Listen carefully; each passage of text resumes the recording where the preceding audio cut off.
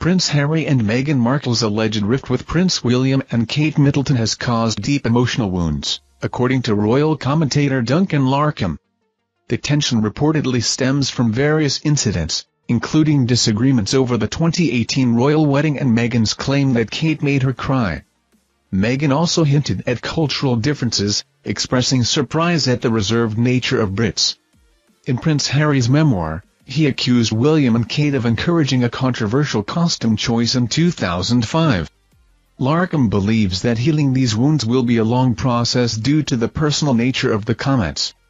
He suggests that recent events, like the Invictus Games, may trigger painful memories for Kate. Despite this, Kate's strategy appears to be maintaining a dignified silence and carrying on with her duties, a tactic that Larkham believes has been effective for both her and Prince William.